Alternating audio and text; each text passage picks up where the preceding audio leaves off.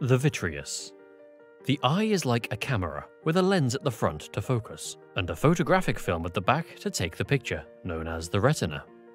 The cavity of the eye between the lens and the retina is filled with a gel known as vitreous. When we are young, this gel is firm and clear.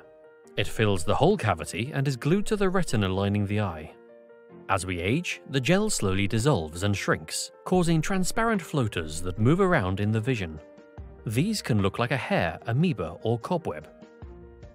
During development, the vitreous gel is very important, but as an adult, the vitreous no longer has a role and can be safely removed with an operation known as a vitrectomy. For further information, please contact Mr. Stephen Harson. Visit us at www.eyesurgeryltd.co.uk. Email us at enquiries@eyesurgeryltd.co.uk or call us on 0207 11 28 246.